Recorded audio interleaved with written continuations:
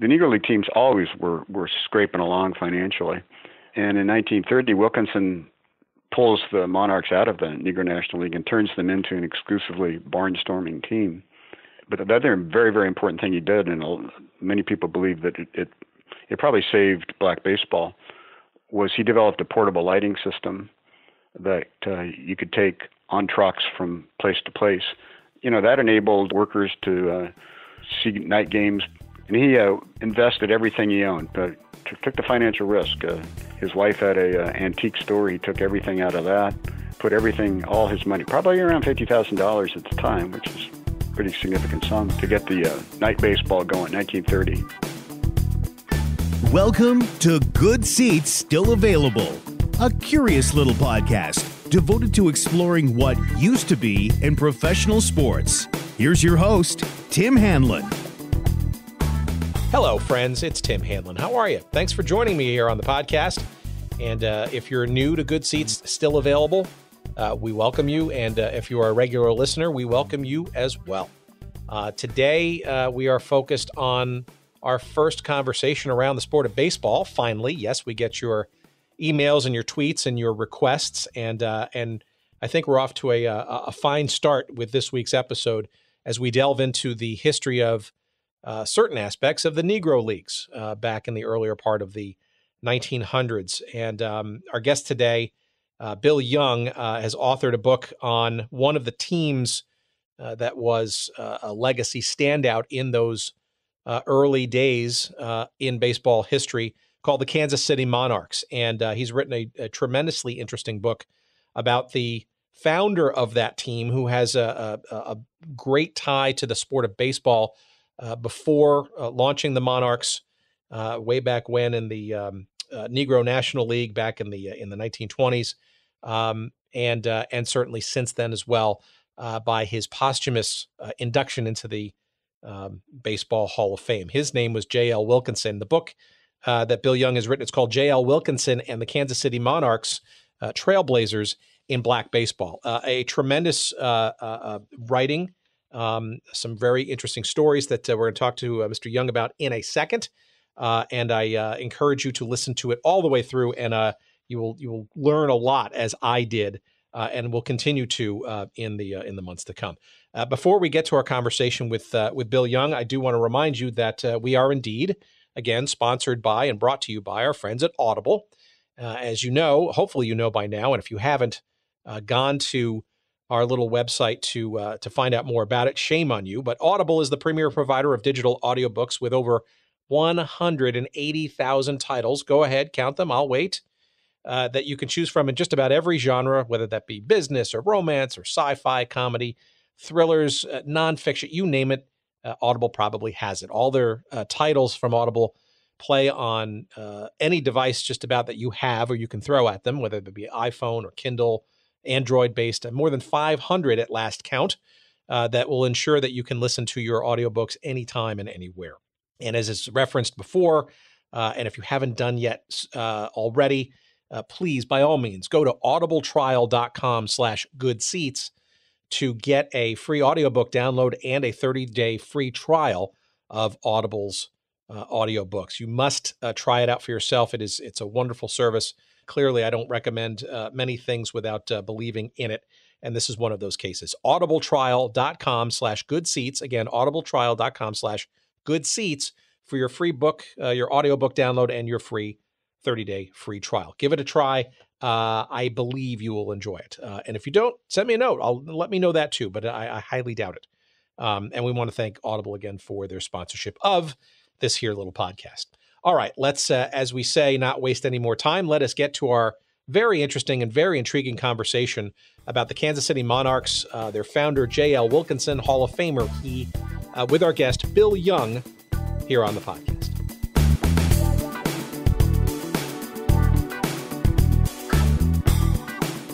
I guess perhaps the best place to start is, before we get into the thick of the content here, is perhaps a bit about how you became interested in the topic of the Monarchs, Mr. Wilkinson, Negro League Baseball, all of it, enough to devote some time to write a really interesting tome about it.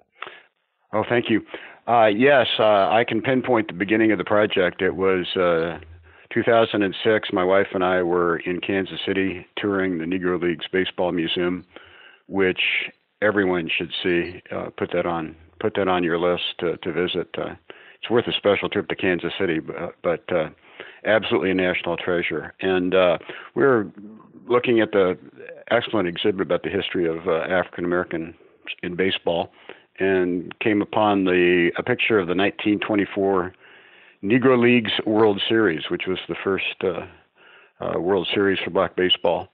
And they had a picture of one of the two teams in the series, the Kansas City Monarchs, all the players lined up, and on the end is this white guy. And I immediately thought, well, what is a white man doing with the black Kansas City Monarchs? His name I found was J.L. Wilkinson. He was the founder and owner of the Monarchs. And as I left the exhibit, I thought, boy, it would be interesting to find out more about him. And as we left, standing in the foyer there at the museum is a very distinguished-looking older black gentleman. It's Buck O'Neill, who is one of the most famous Monarchs for sure. Certainly. And he spent a lot of time at the museum. He was one of the founders of the museum, and I'm looking at a picture of him signing his autobiography. That's one of my most treasured baseball possessions. So that got me interested, and I picked up his autobiography, and I thought, well, Buck O'Neill also, he's, as a young boy in 1924, he's looking at that picture in the Chicago Defender African American Weekly, and says, who's that white guy? and he came to know him very well. So that was the genesis of the project. I was working on another book on John Tortoise Myers, one of the first Native Americans to star in Major League Baseball. So I had to finish that before I could get going on the Wilkinson and Monarchs project. But as I did, first of all, I thought, has anybody done a biography of Wilkinson? No, nobody's had done a biography of Wilkinson. There have been some work on the Monarchs and some excellent histories of black baseball. That was the place to start. Then I got in contact with Wilkinson's descendants, his three grandchildren, one who lives in St. Joseph, and Ed Catron. Went over and talked to Ed, and he brought in his two cousins, and we had a delightful conversation. And they shared their memories of J.L. and his wife Bessie, and that really got me going and interested. And then there were back in the 1970s, a researcher named Janet Bruce recorded interviews with a lot of the Monarchs players, and those are available at the Missouri Historical Society for me. Then I contacted the National Baseball Hall of Fame. They're great. They are really great. They scanned their entire Wilkinson file, sent it off to me, helped me with pictures. One of the things that Ed Catron told me is that when J.L. Wilkinson died in 1964, they threw away all the Monarchs files that he had in his office, unfortunately. Wow. But he had a partner named Tom Baird, and Tom Baird's files are available at the University of Kansas Research Library in Lawrence. So my wife and I were able to go there and dig through those records and get a lot of great information. But most important, in addition to lots of other primary research, was the white newspapers, the white dailies, in this case the Kansas City Star in Kansas City, really didn't cover Negro Leagues very much. Every once in a while there'd be an article, but not very much. But the African American weeklies gave a lot of coverage to Negro Leagues teams. In this case, the Kansas City Call, which serendipitously began publication 1919. The Monarchs were founded in 1920, and they continue to publish today. The Kansas City Call weekly paper, and so I spent many days with a microfilm of the Kansas City Call, and that allows you to tell the narrative of the Monarchs and Wilkinson. So So that's the story of how it got going and the research I did. So the story then is really, the narrative is really about Wilkinson the man, and I guess right. the ultimate sort of expression of what he was about professionally during right. his time with the Kansas City Monarchs. But I guess before right. the Monarchs came into place, I mean, he was kind of like the original kind of barnstormer type, right? Almost along the lines of an Abe Saperstein or these other types that were trying to kind of keep baseball kind of floating around. And ironically, he gave Abe Saperstein his start later. He was one of the first most successful baseball entrepreneurs, promoters, who just is kind of lost in the mist of baseball history. So I was delighted to be able to shine a spotlight on him. So just a quick background on J.L. Wilkinson. He was born in Iowa, grew up in Iowa. His father was at one point president of a college, and it's obvious that they raised him to have respect and tolerance for people of all backgrounds and all races. He played baseball, but he broke his wrist and wasn't able to continue, and got into the business side. And his first team was a women's team, ironically enough. And at that point, he realized right from his first go with the women's team in 1908 that if you're going to succeed in anything, and if you're going to succeed in baseball, you got to have talent. So he scoured the Midwest and got the best women players available. You have to have first-rate talent to succeed, but you also need to promote. So he traveled with the women's team, and he brought along a wrestler. And so they go into these small towns. That was the other thing he kind of pioneered, this notion that you make money through barnstorming in small towns, kind of like the Walmart philosophy. And he brought along a wrestler, and so after the game, the wrestler would challenge the strongest young man in the town to a wrestling match. And the other thing he did was said you got to treat your players well. And boy, any Monarch that talks about Wilkinson, the first thing they say is how well he treated his players. And that began with his women's team. So he gets a Pullman train car and that he can take the players in, and he develops, this is going to be important later in this story, a portable ballpark with portable seats and portable canvas so he can set up a ball field anywhere. So the guy is already off to a good start. Well, it almost feels it almost feels like there's sort of elements of sort of a small time kind of circus element to it. No, you got it.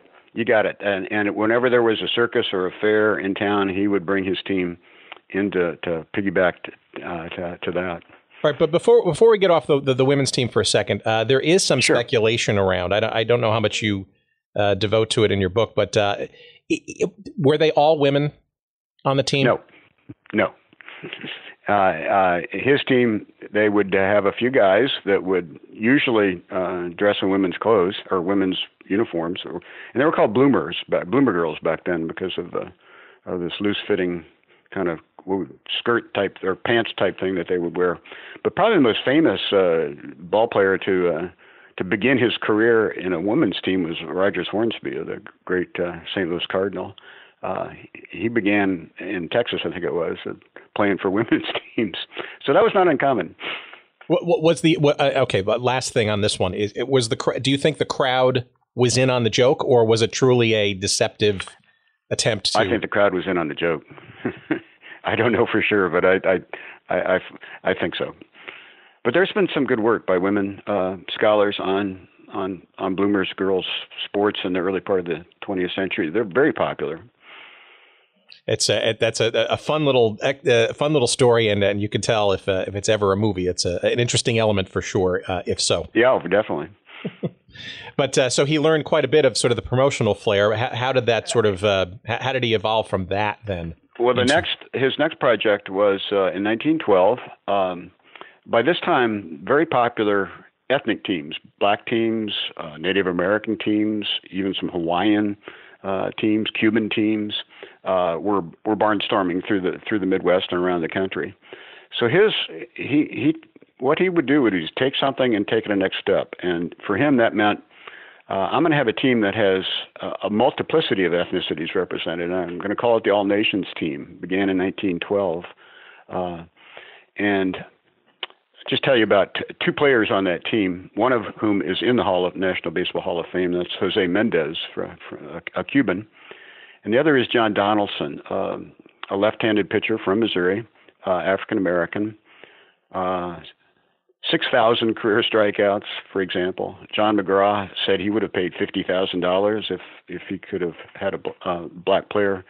That's an interesting story with John McGraw and trying to sneak in black players onto his team. Sure. But anyway, John Donaldson, he deserves to be in the Hall of Fame. And there's something called the Donaldson Network online, run by a guy named Peter Gorton, which is trying to promote John Donaldson for the National Baseball Hall of Fame. He certainly deserved to be in players of that caliber. So again, he recruits the best.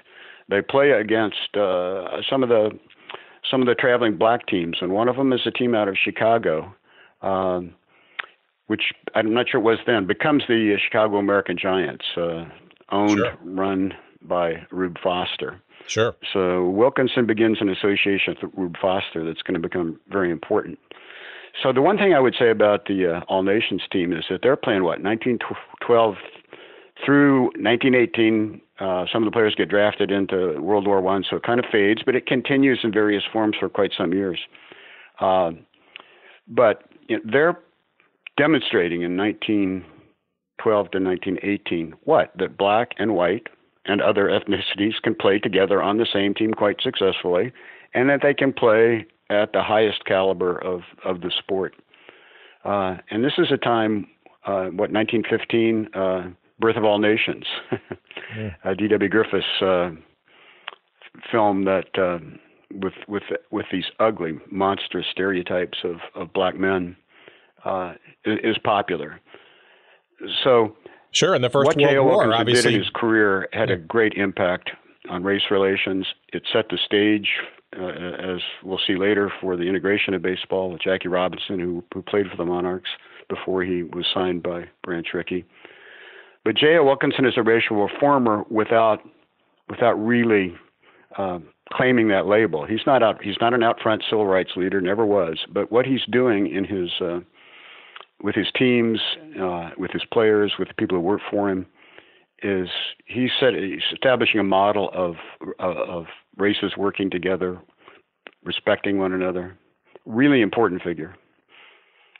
Do you think that was largely for a noble pursuit of this ideal, or do you think it was more promotional and interesting and intriguing in nature, or some combination of those two things? I would like to say it's not primarily in pursuit of a noble ideal any more than Branch Rickey's signing of Jackie Robinson was.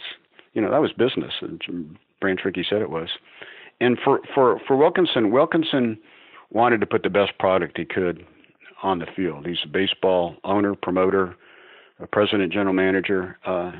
He wants a product that's going to make money.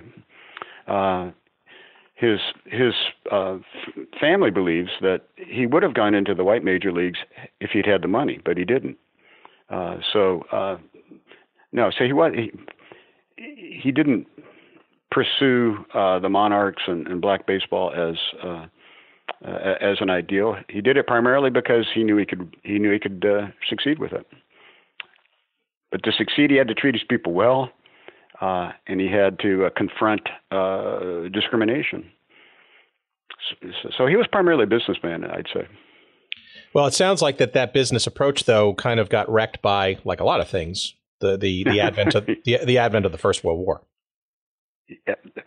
Yeah, and right. In that case, so in 1919, the worst race riots break out all across the country, and what's Wilkinson's response? Wilkinson's response is to call upon his friend Casey Stengel from Kansas City, who's in the major leagues, and to get a exhibition game with some black players and playing some major league players. So I think he had in mind, although he was never public and he never really talked much about it, he had in mind doing things that helped with racial reconciliation. I mean, that was not his primary objective, but it certainly was, I think, important to him. But it's 1920 that the Negro Leagues get started, and I know you want to talk about that. Oh, sure. Well, I mean, I guess what I'm really intrigued with is sort of how does Wilkinson go from sort of the, I guess, freer hand and promotional latitude, shall we say, of barnstorming into, I guess, the beginnings of something a little bit more formal and regulated, right. I guess, and more, combined with other entities, in a competition setting. Right.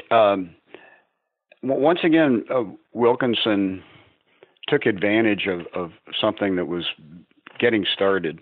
And in this case, it was Rube Foster, who had tried hard to get white owners to accept blacks onto their teams. He tried hard to integrate baseball. And, this Jim Crow era, separate segregation is well entrenched.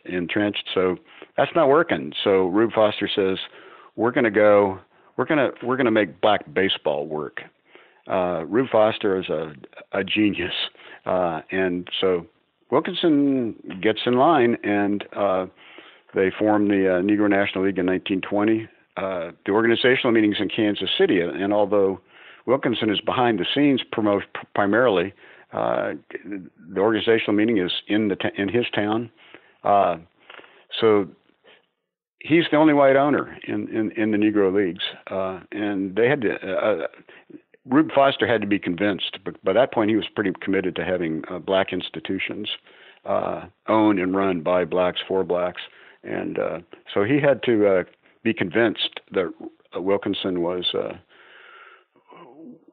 that they should go along with Wilkinson and the Monarchs, and the reason they did was because Wilkinson had already by 1920 established himself he'd moved from Des Moines to Kansas City about 1918, I think, and or a little earlier than that. And he had established himself in the black community. He'd already had a couple of teams. He had the All Nations team, and so he proposes the Monarchs. They're accepted into the Negro National League 1920, and it gets going, and it succeeds almost immediately as a black institution with this white guy. And for a while, he's the only really significant white person involved with the Negro National League. The relationship between Rube and J.L. was probably more than business then, right? I guess they both sort of saw similar things. His family recalls a friendship. I wouldn't say they were close friends, not buddies, but certainly very close business associates. And Foster, who's every bit as bright as Wilkinson, realizes very quickly that this guy is good. He knows how to succeed. He knows how to put a quality baseball product on the field, and so they get along very well. And you probably know the tragic story of Rube Foster. He kind of mentally disintegrated, and Wilkinson, I think, gave a eulogy for him. So yeah, they were close. Well, and obviously Foster running the Chicago American Giants, it seemed to be a quite almost an immediate rivalry, at least on the field. Yeah, it was like the Cubs and the Cardinals, the Yankee. Choose your rival. That's the one that's first and foremost on my mind. But yeah, they. I'll give you an example. They're playing Newt Allen is the Monarchs shortstop, and Dave Malarcher, I think it is, from the Chicago American Giants, slides hard. You could do that then in second base and really spikes him badly. So the next time Malarcher is coming into second base, Allen drills him in the forehead and puts him out for cold for quite a while. That's the kind of thing that went on between the American Giants and the Monarchs. But here's Wilkinson's response. He really gets upset with his players for the on-field fighting. He said I want you to play hard. I want you to play aggressively, competitively, but I don't want this brawling. So he was very much in favor of clean play, and this is something that kind of haunted the Negro Leagues, is this kind of reputation that these guys are brawlers, and kind of that stereotype of that was common. So yes, they were intense competitors, and had some really rough games, but Wilkinson did what he could to limit that.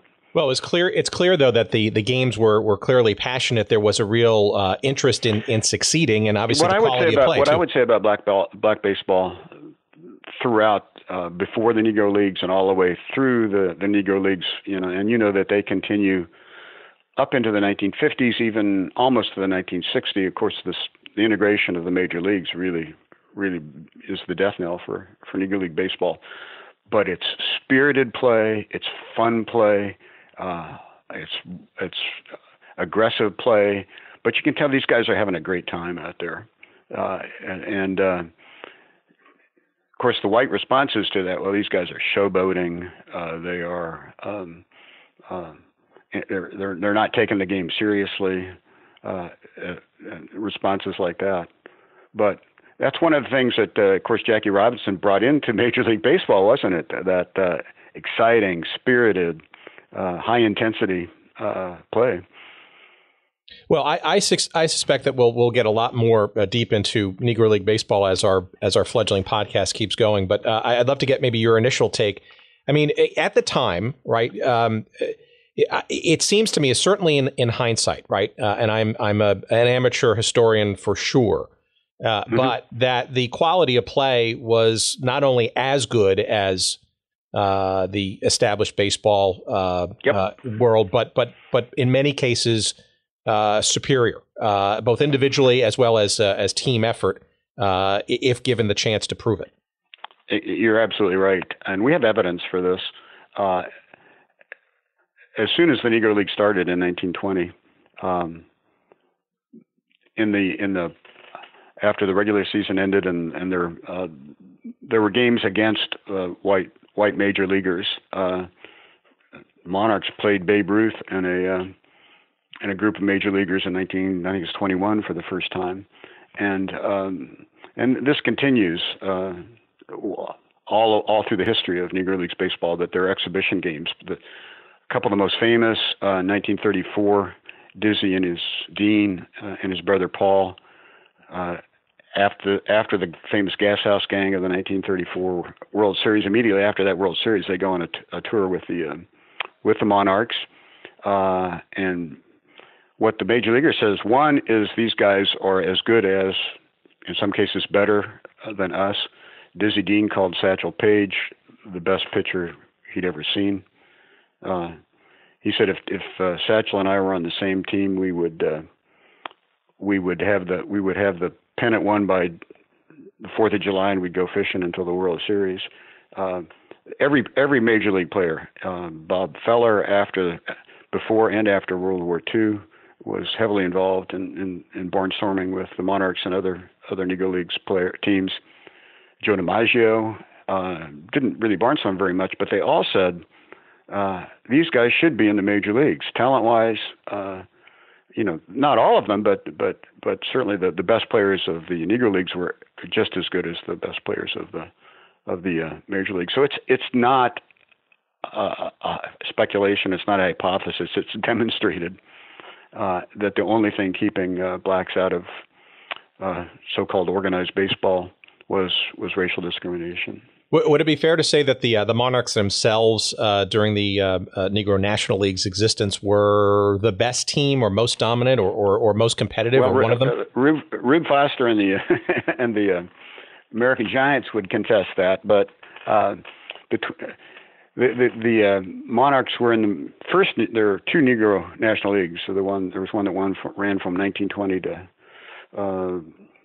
31, and American Giants and Monarchs were clearly the two best teams in the first Negro National League, and then there was the Eastern Color League that began a few years after the Negro National League, and over there, best teams were the Hilldale Daisies of near Philadelphia, and the Homestead Grays near Washington D.C. Probably the two best teams, although you'd get some.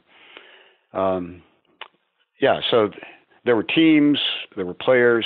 The Kansas City Monarchs could have been in the major leagues. The Homestead Grays could have been in the major leagues with the talent they had. Some may dispute that the teams, but I don't know. I think it's pretty well established.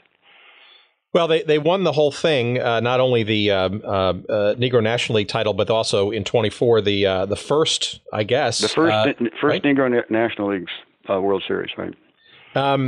So obviously a dominant performance that year, but obviously not a surprise, frankly. But I'm really intrigued by the fact that Rube Foster was not only the head of the Chicago American Giants, but he was also a head of the league.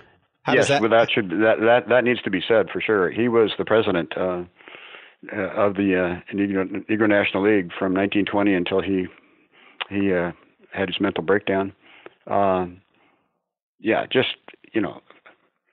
Amazingly successful guy. He doesn't get the credit he deserves. He is in the Baseball Hall of Fame, but he's right up there with what? Who would you identify as the best baseball executives in the history of white baseball? Well, he's right up there with them, I think. Well, I'm really intrigued with sort of the dynamic, though, between him and Wilkinson, given that they both own separate teams and operate them. And then Rube is obviously, head of the league itself. Very competitive. And Rube Foster kind of tried to throw his weight around because he was both president and owner of the American Giants and give them some advantage. And Wilkinson took exception to that. Everybody says Wilkinson was a mild-mannered guy, never really showed his temper very much, but he could stand up for his guys. Well, but in particular, though, something interesting happened after the Monarchs won their first combined world championship. Foster changed the rules the next year. What are you? So give me a hint there. What are you? Fair enough. I'm sorry. I'm guilty of doing of homework for this. I apologize. My understanding is that they changed the league schedule the following year to a kind of a split season approach. Oh yeah, right. Yeah, right. Yep. And to his advantage, right? Obviously. It didn't seem to stop. Well, okay, so let's obviously the Negro National League was. The one thing I want to say about the 24 World Series is that baseball historians say that 24 series is among the best two or three World Series, Major Leagues, or any Negro Leagues ever. 9 games, 5-4 with one tie. Jose Mendez, the Monarchs manager and pitcher, kind of drags himself out of a sickbed to pitch the final game. Just outstanding baseball.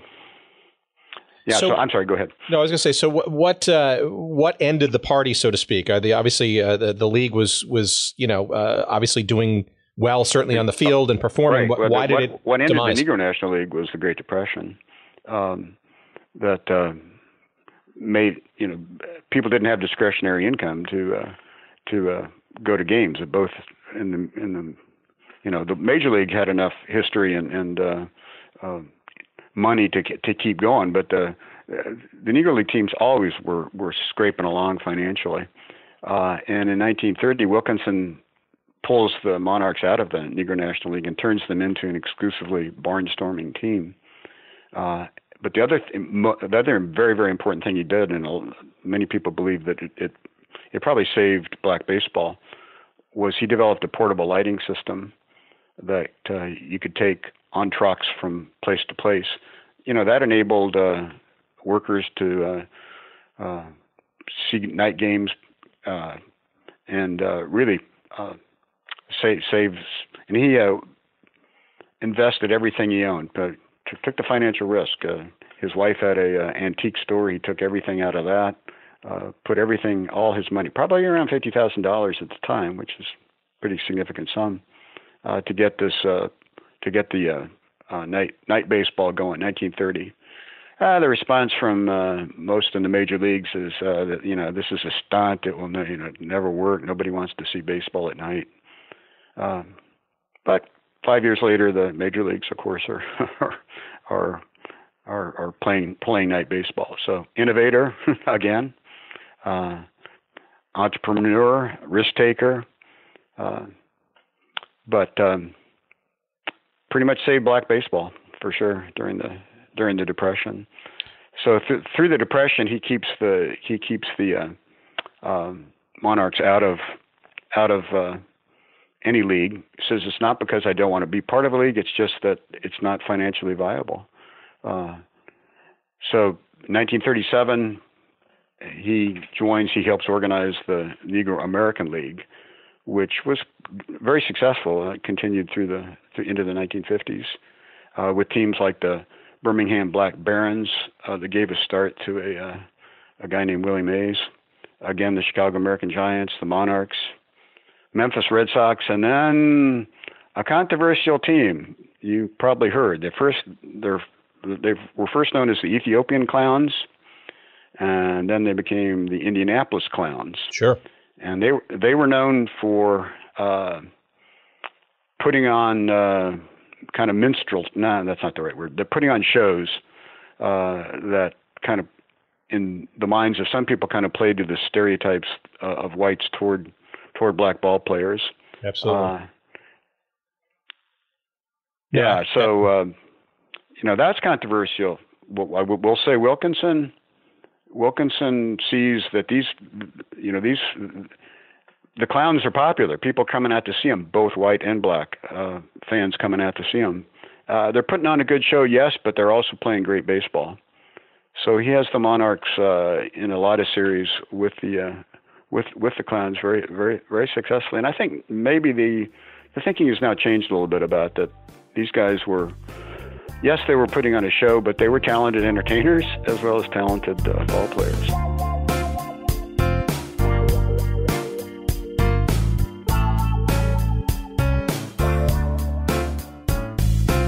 Okay, friends, sorry for the interruption. Just wanted to quickly remind you that today's episode of Good Seats Still Available is brought to you by our friends at Audible, the premier provider of digital audiobooks with over 180,000 titles to choose from in just about every genre you could think of. Audible titles play on iPhone, Kindle, Android, and more than 500 devices and MP3 players for listening anytime, anywhere. And for a limited time, my audience can listen to a free download of any book that they choose, as well as get a 30-day free trial when you go to audibletrial.com/goodseats. That's audibletrial.com/goodseats. And you can choose from over 180,000 titles, as we said, including one that I'm listening to right now. It's called The 10-Gallon War by John Eisenberg. That's the story of the NFL's Cowboys, the AFL's Texans, and the feud for Dallas's pro football future. Another one on my list, which I have yet to download but is on my queue, that could be interesting to our audience here, is called The National Forgotten League by Dan Daly, entertaining stories and observations from pro football's first 50 years. Those are just two of the many thousands of titles to choose from, and not just in sports history, but you name the genre that you might want to listen to, and Audible's got it.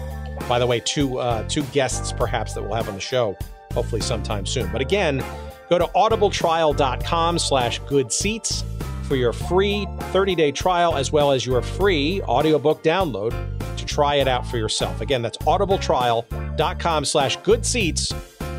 And now, back to our conversation.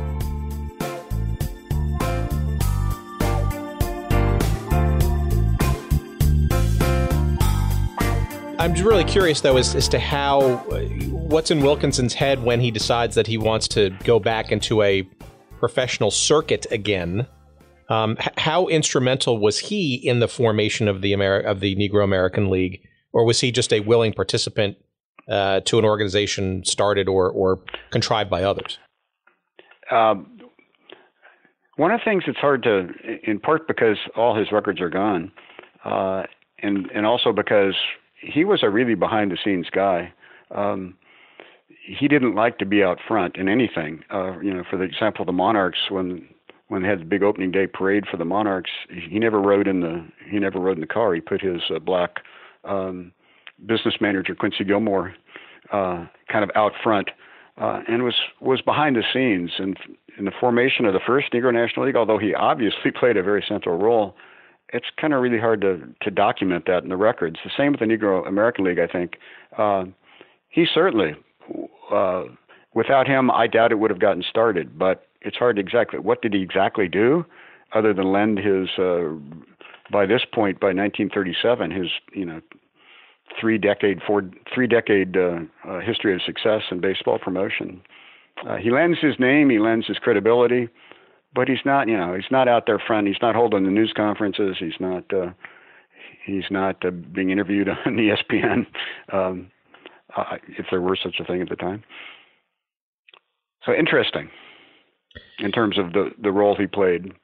Obviously important, but never beating his own drum for sure. Yeah, he strikes me as maybe a predecessor version of somebody, say, like a Lamar Hunt, somebody who we've explored over the years. Yeah. Right. Very, very, very a quiet, gentle giant, but behind the scenes, obviously, hugely influential and important. That's a good comparison. Yeah, very definitely. Well, he's every bit as much a baseball promoter and willing to use gimmicks as Charlie Finley, but Charlie Finley without all the pizzazz. Yeah, it almost seems like Wilkinson kind of understood the idea of entertainment and quote unquote gimmickry. Yes, he did. But yes, he did. Also recognized too that was more of perhaps a means to an end versus being an end in and of itself. Yeah, I think we need to get to Satchel Paige and Jackie Robinson. They're two, the three most well-known Monarchs. Jackie Robinson only played a couple months, but Satchel Paige played a long time with the Monarchs. Buck O'Neill, those three probably the most famous Monarchs. Well, so let's talk about that then. So Wilkinson, obviously very well known for, in either directly or indirectly, bringing in such great talent, obviously, as the ages then showed over time.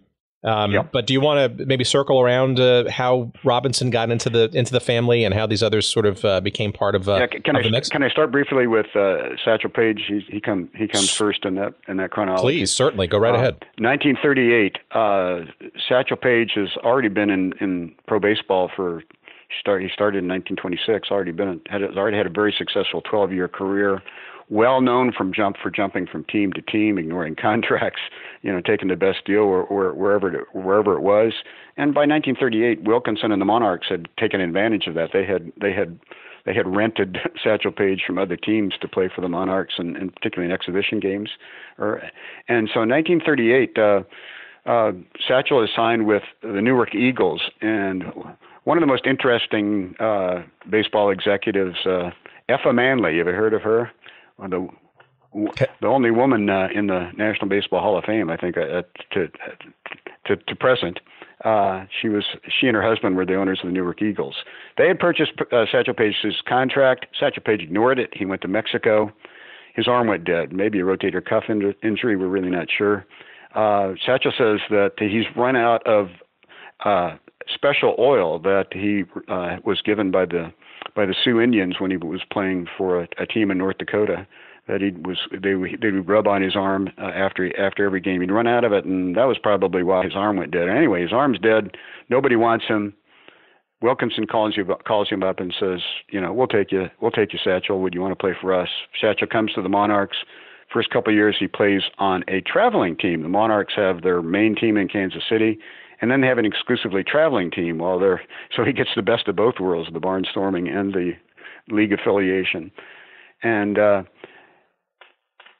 Wilkinson, after a very short time, recognizes this guy's popularity has not decreased. People want to see Satchel Paige, so he changes the name from the Kansas City Travelers or Kansas City Traveling Team to the to the Satchel Paige All-Stars, and there it begins. To make a long story very short, Satchel Paige considered J.L. Wilkinson the person who saved his career. They maintained a very close friendship. Paige considered him his mentor all the way for the rest of Wilkinson's life. Oh wow, somebody could write a book just on Paige and Wilkinson, their association for sure. But so Satchel ends up going to the major leagues. Bill Veeck, another great baseball promoter, signs him. And 1971, Satchel goes into the Hall of Fame. Ted Williams, you may know, played an important role in that. But they put Satchel as the first Negro Leagues player, first Negro Leagues player to go into the Hall of Fame. They're going to put a special wing, not in the hall, not where the other plaques are, but in another wing. And Satchel says, Major League Baseball is turning me from a second-class citizen into a second-class immortal. Example of his humor. So that's Satchel Paige. But wow, what a guy! Well, certainly, amazing. And that wasn't the last of it. Wilkinson recognizes the potential there. Nobody else does.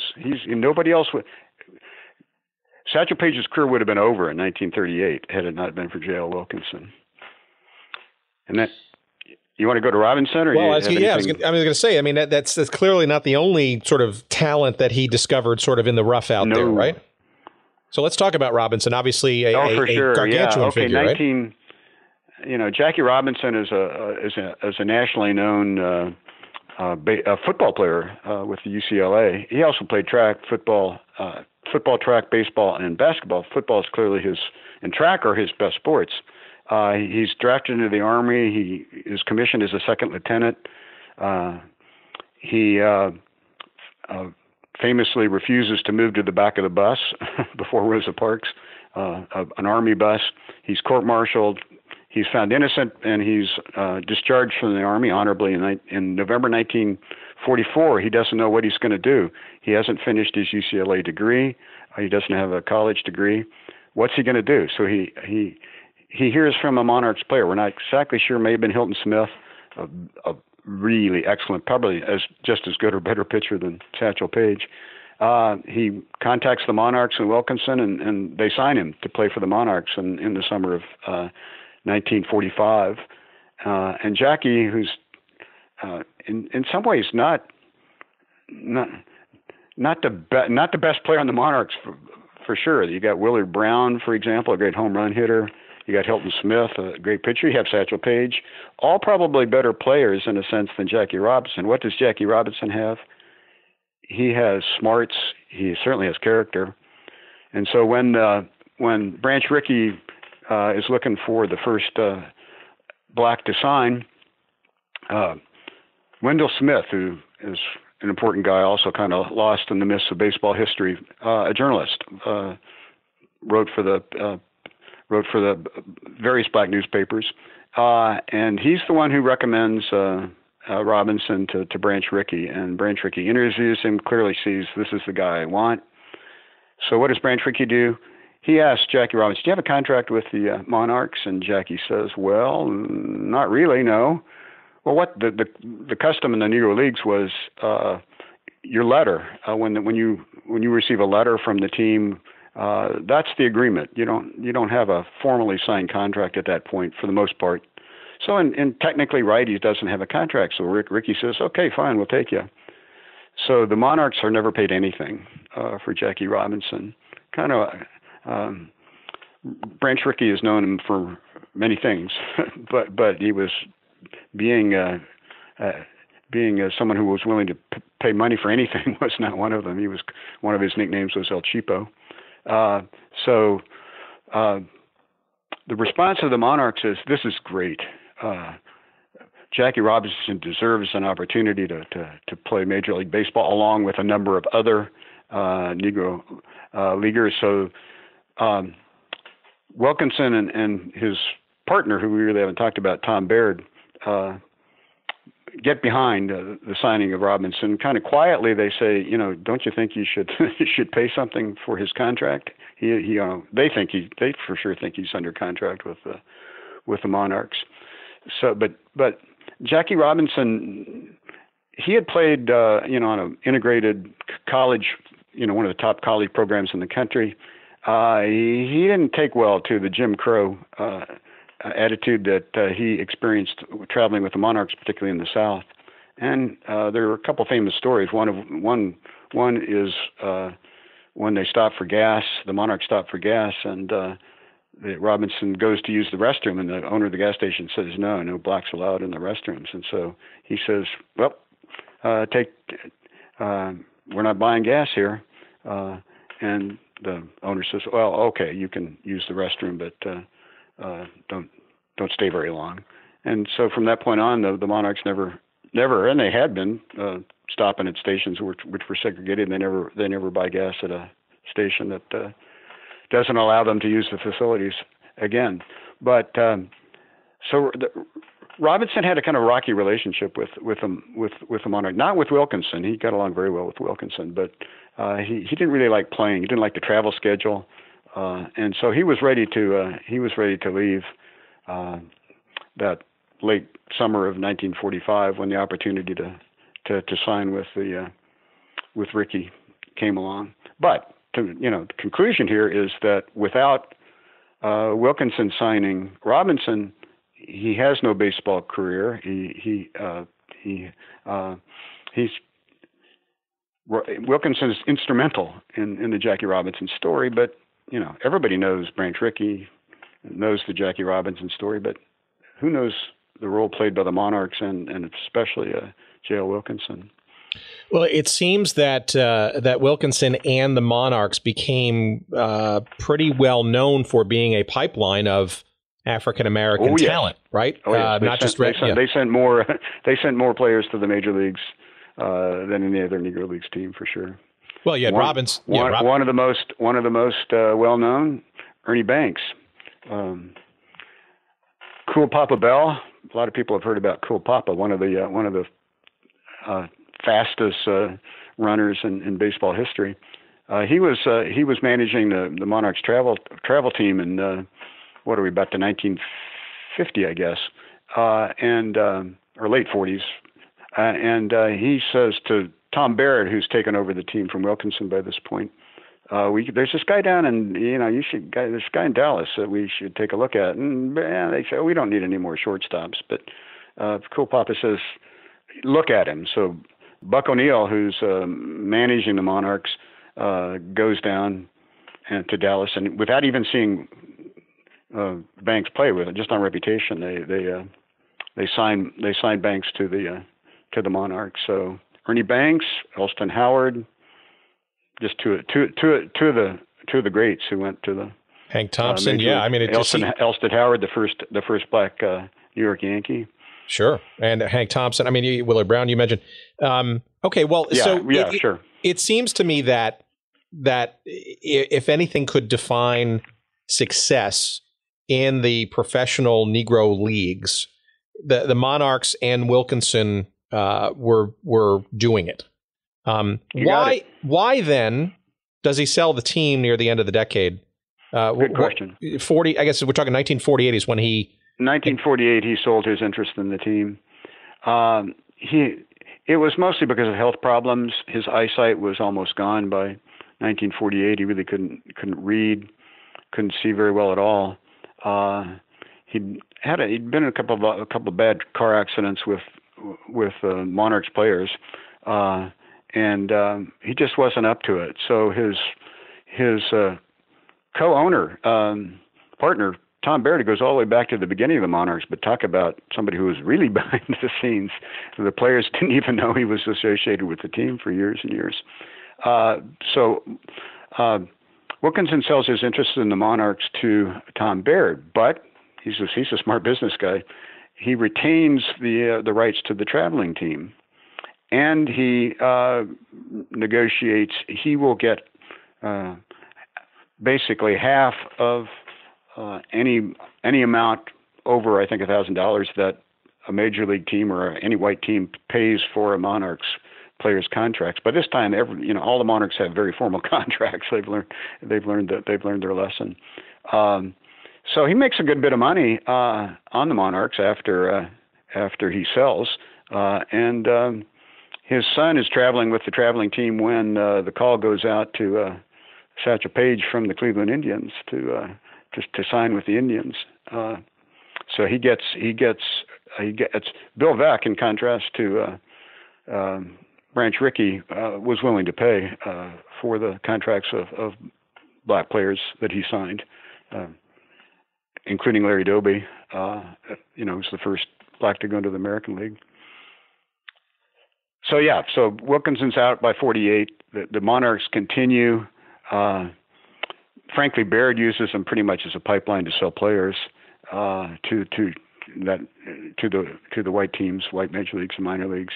But there's an effort made to kind of fold the Negro Leagues into the organized baseball, make them a part of the structure of white organized baseball, rebuffed. The attitude of white baseball magnates toward the Negro Leagues kind of throughout is that these are rackets. These are run by unscrupulous men, numbers racketeers, gamblers, and they're not really businesses. And we will not dignify them with recognizing them. We'll take their best players and turn them into white, major or minor leaguers. But we don't want their teams they're sullied. It's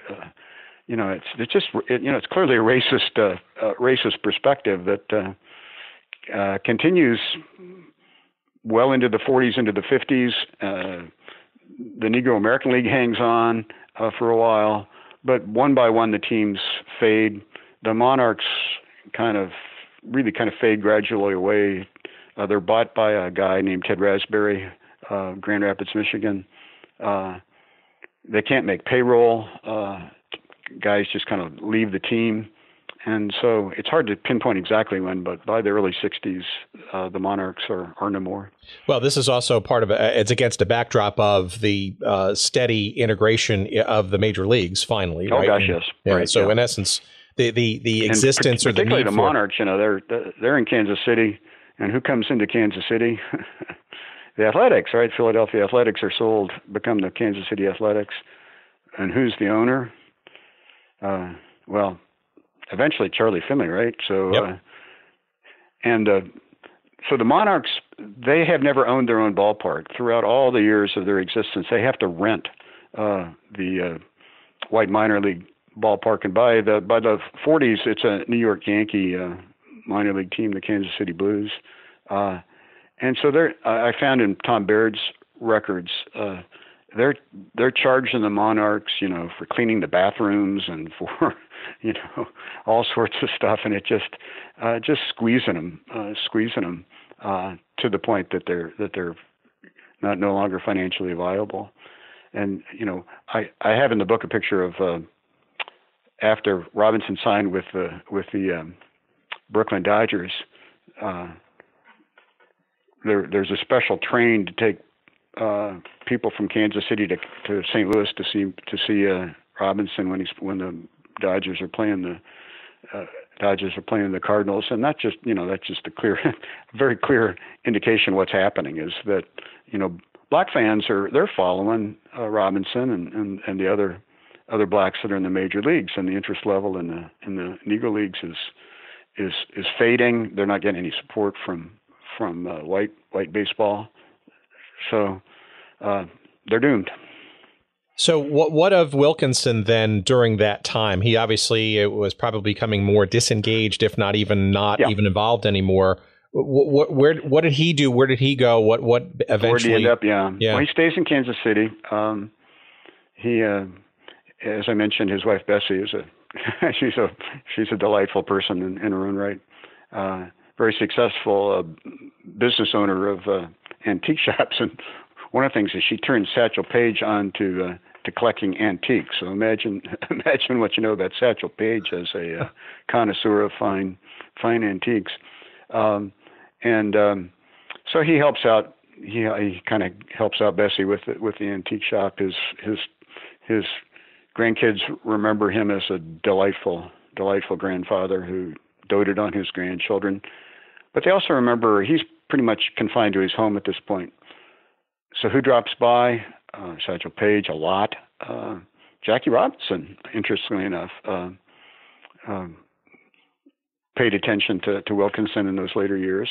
And John Donaldson was probably maybe his closest friend. And his grandson, Ed Catron, remembers that John Donaldson, who signed on as one of the first scouts, he was with the White Sox as one of the first African-American scouts, and quit when they refused to sign Willie Mays. I think it was, Willie Mays.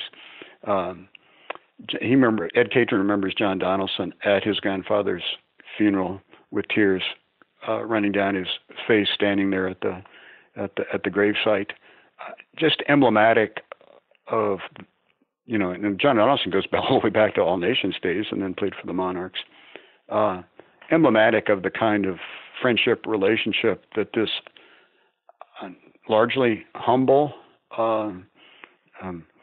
guy had with his players. Truly an incredible story, and I consider it a real privilege to be able to bring him more to light. His story certainly deserves to be told. The final thing I want to make sure we get included is that, of course, in 2006, after a study of African Americans in baseball, Wilkinson is one of a few Negro Leagues owners who are inducted into the National Baseball Hall of Fame. So his contributions have been recognized by those who know. Why do you think it took nearly 40 years since his passing to finally achieve that? Was it just simply a knowledge or lack thereof of his influence and story? Yeah, well, in my epilogue in the book, I tell the story of how African Americans, the relationship between African Americans and the National Baseball Hall of Fame, and to put it kindly, it's a checkered story. Satchel Paige doesn't go until 1971, and then there's a slow kind of drip. We're only going to allow one in a year, and then finally there's a study commissioned by Major League Baseball that takes place, culminates with the admission of Wilkinson and a number of other executives and mostly players in 2006. So there was that kind of big push that took place that led to his induction and that of other very deserving players. But the two Monarchs who ought to be in the National Baseball Hall of Fame, and I fight hard to get them in, Buck O'Neill, who missed by one vote in this 2006 election. But Buck said in 2006, I'm just so glad that my good friend J.L. got in, because I think he deserved to be in. I don't care about myself, but Wilkinson certainly deserved to be in. Buck said that I've known two men without prejudice in my life. One was my father, and the other was J.L. Wilkinson. So, wow. Why did it take so long? I don't know. Inertia. But fortunately, there were a group of very dedicated historians of black baseball. They're a large group. I won't name any because I don't want to leave somebody out. Who kept alive the story of the Negro Leagues and people like J.L. Wilkinson. He's J.L. J. Leslie Wilkinson. The J. His parents said, we're not gonna tell you what the J stands for. You'll have to figure that out. So he never chose. He never chose anything. Although you'll see in records you'll see him called John L. Wilkinson or James L. Wilkinson, but just J.L. His players called him Wilkie. It sounds like he's almost sort of, the story, his history is almost Hollywood movie quality in some respects. Have you ever been approached or discussed that idea? Is there enough there, do you think? Contacts? Well, I mean, this is so some of the things that we've talked about already on this show. I think so. Yeah, I mean, I think so.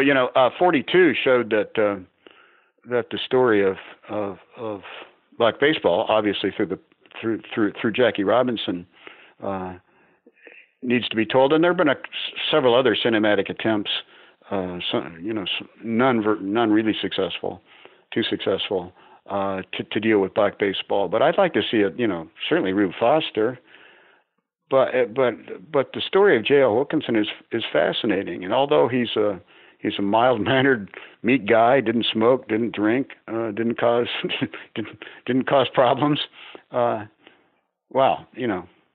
good screenwriter could turn it into a great story, I think. Yeah, it's never stopped the Hollywood filmmaking machine from attempting that. But again, the influence, right? I mean, we've spent the last hour going through the names and the people and the dynamics that he influenced, and obviously finally, recognizing at least in baseball's Hall of Fame. But I guess we'll put it out there to our listeners. We're about 2 months into this journey. Well, congratulations on a really great project. Well, I don't know if there's any congratulations needed, but I am every day surprised at how these stories sort of get disseminated or listened to, and then the response that we get from various people through our various social channels, et cetera. So you never know, and this conversation will live on for many months to come. So perhaps we can stir somebody's interest out there, perhaps in the Hollywood machinery out there.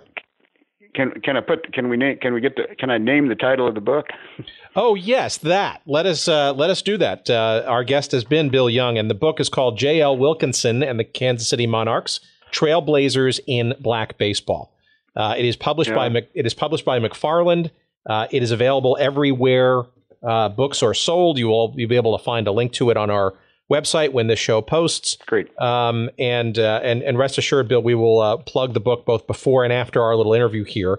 And I can't thank you enough for joining us and enlightening us on this area of professional baseball. And for what it's worth, you have become the first conversation in the sport of baseball for our little podcast.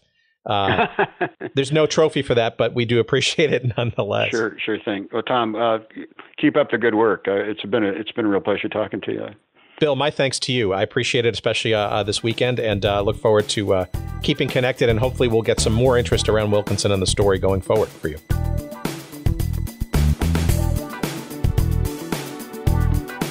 Okay, there you have it. There's our very interesting conversation with author Bill Young.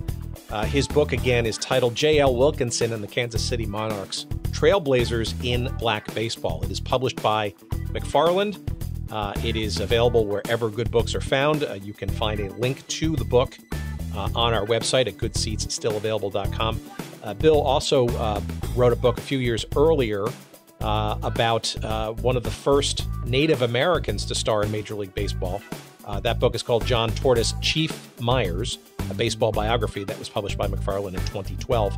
Again, that is also available where good books are found, and you'll find a link to that book as well on goodseatsstillavailable.com, our website. And in addition to going to our website for all that other good stuff, including the ability to send us some email or sign up for our email newsletter, etc., please indeed follow us on social media. We love your tweets and commentary. It's a great way to keep in touch with what we're doing here on the show and be involved, suggest ideas, etc. On Twitter, that's Good Seats Still. That's at Good Seats Still. That's where you'll find us on Twitter. We're on Instagram at Good Seats Still Available. Follow us there. Got some nice imagery and blasts from the past from various photographers and keepers of the photographic flame, shall we say, of sports history. You will find us on Facebook. We have a page there devoted to the show. Just about everywhere you can kind of think of, we're available and out there. So please look for us. Thank you for all your commentary. Thank you for your listenership. Please tell your friends if you like it, and have them listen and download and rate and review and all that kind of good stuff. Until our next show, thank you again for listening, and take care, everybody.